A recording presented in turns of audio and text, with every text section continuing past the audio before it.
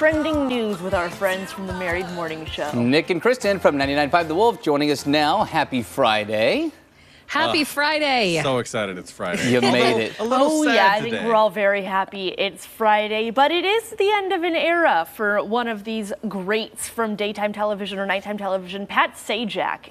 Not on Wheel of Fortune anymore. One of our radio brethren, Pat Sajak, is calling it quits after 40 years. I know, but you know what? Vanna White had the most emotional and heartfelt speech that she gave last night, and it made me want to cry, so check it out. We've watched our children grow up together. We've traveled all over the world.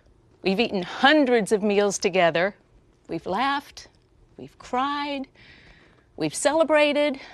Oh, gosh.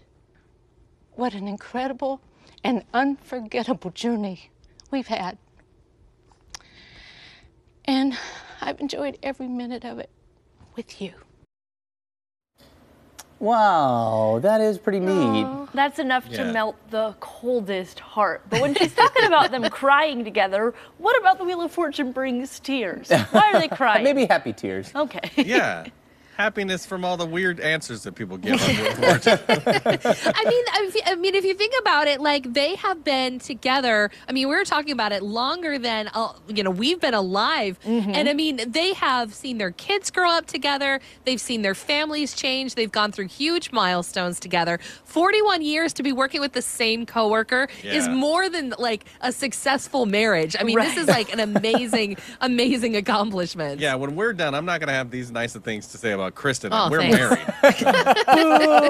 He'll be like, I'll see you at home. That's the video. Yeah. We're done. It's fine. But so this is going to be Pat Sajak's last appearance on Wheel of Fortune tonight. And then from there, it's going to be Ryan Seacrest and Vanna White. We don't know how we feel about that. Like, should Vanna have retired at the same time as Pat?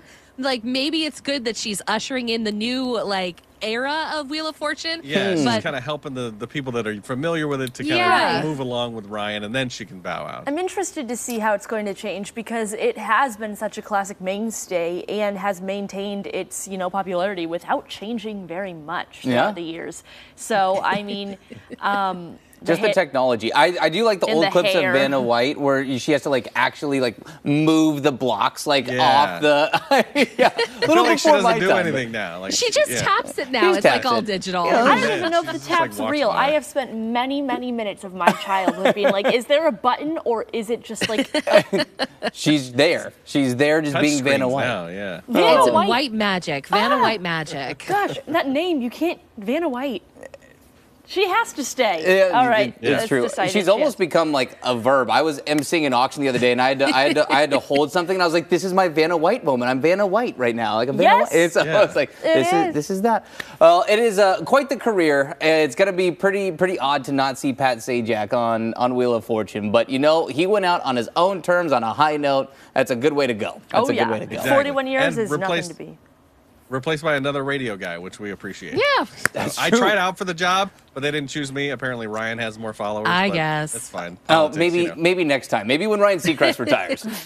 Exactly. All right, guys. Have an awesome weekend. We'll see you on Monday. You too. Bye-bye. All right, bye. And for more trending topics, catch Nick and Kristen weekdays on 99.5 The Wolf.